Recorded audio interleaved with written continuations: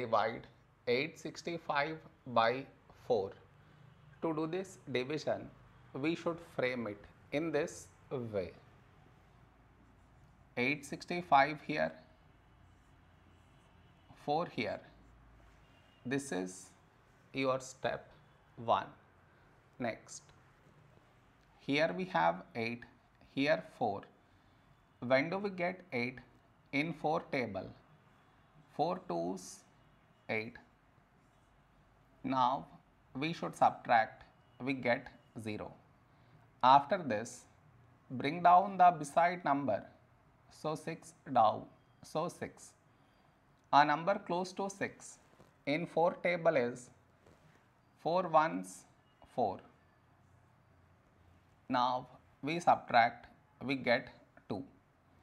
After this, bring down the beside number, so 5 down, so 25. A number close to 25 in 4 table is 4 6 24. Now we subtract, we get 1. After this, no more numbers to bring it down, so we stop here. This is our remainder, this is our quotient.